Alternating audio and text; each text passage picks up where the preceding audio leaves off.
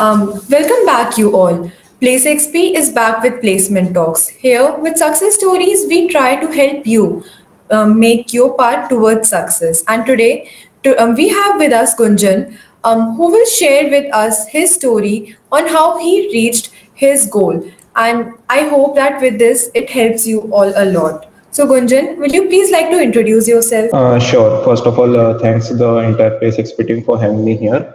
Myself, Gunjan Agrawal, and I'm currently in my final year pursuing computer science and engineering from VIT Chennai. Recently, I won the JPMorgan and Chase Code for Good Hackathon, about which I will be speaking here, and I was offered a full-time role over there. Regarding the company, so as you all know, JPMorgan Chase is a American multinational bank. It's one of the big name in investment banking, and it's one of the oldest bank in the world. And it offers all kinds of financial services. And in India, it's operational from, I guess, 1900s. Well, first of all, congratulations on your selection. So, would you like to share with us how the selection process was like and the ratio of students who applied and how many actually got the part? So there were three rounds in the entire selection process. Round one was a hacker rank coding test, which consists of two coding questions. Round two was a AI proctored interview on a platform called Higher View, and these two rounds were basically open for everyone who were supposed to participate. And after this, students were shortlisted for the hackathon. So in hackathon, around 650 students were there from all over India, and from our college, that is VIT, or total 35 students got the offer. Well, so would you like to tell us that, like, for getting selected in such a big competition, you need to prepare a lot. So, what were your strategies and what were the resources you found the most helpful through your journey? I didn't like prepare specially for this. So basically, what I could suggest is the coding test is pretty much easy. Like questions were pretty standard, so most of the people could do it. And the higher view test consisted of the HR questions. So HR questions were also pretty much standard, like what are your short-term goals and long-term goals, like that. So basically, these questions anyone can answer. Regarding the hackathon, one thing which I would like to advise people is that the requirement specification are given by the NGO. So in most of the cases, they are like the non-technical people. So try to understand the requirements clearly. There is specifically a question answer session with the NGOs where you can ask as many questions as you want. So just don't hesitate to ask them the questions. And like while pitching the product, whatever you have built, you are given a time limit of 7 minutes. So try to cover all the features of your product, and most importantly, show the judges and show the NGO people like how your product solves their problem. Your product may not be the best product technically, or it may not have all the features needed, but the prototype should solve the problem. So that's the main thing. As you talked about the coding round, so can you please elaborate more on that? And what were the topics that you studied throughout your college year that were more important when it came to the coding round of interview process? Yeah, so in coding round, only one subject matters, that is data structures and algorithms.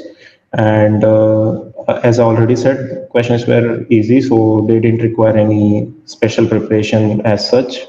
Like there was, as far as I don't remember the exact questions, but like any specific algorithm was not needed. A simple brute forcing was working on that. So, as we are talking, and like we know that for this, we need continuous practice for it to be easy for us at that point that we can solve questions and we can come up with the required answers. So, do you think in this whole journey, being a part of technical and non-technical clubs helped you in any way? Yeah, so yes, definitely solving at any moment requires practice, and clubs helped a lot. One of the main aspects with the club is like it gives you some content to show to the recruiter that apart from academics and apart from your technical knowledge, you have some experience in leadership skills, you have some experience in team management skills also. So basically in HR round or let's say in your introduction, you can talk about that. And most importantly, clubs give you a platform for networking with other people, making new friends, and like getting exposure to some new technologies and all that stuff. So yeah, clubs are pretty much important. Gaining all these all this knowledge and information what you need for the interviews is very important, but it's also equally important to put it all together in a form of a resume.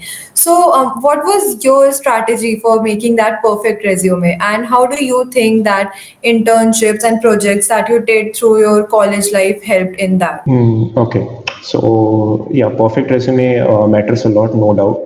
And in your resume, like first of all, your resume should be short and crisp. I mean, it should not be more than one page resume, and it should cover all the aspects regarding you. So it should contain your projects. The project should contain, let's say, 2-3 lines of description about the project, the tech stack which you used, and it should contain any relevant certifications or coursework which you have done.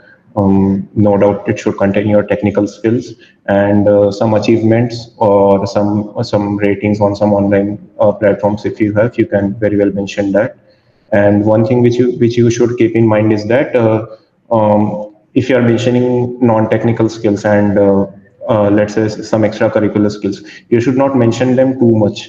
Like your non-technical and your extracurricular activity should not cover your technical aspect in the resume, because after all, you are applying for a software development role and not for a non-technical role. Can you tell us more about the projects you did in your college life, and were they relevant when it came to the interviews, and were questions asked about them? Okay, so as far as JPMorgan was concerned, there was no any formal interview sort of thing. I already explained the selection process to you. But yeah, in other companies and in other recruitment process, they definitely ask you questions on project. So I developed projects mainly in area of web development. So basically Node.js, PHP, MySQL, sort of thing.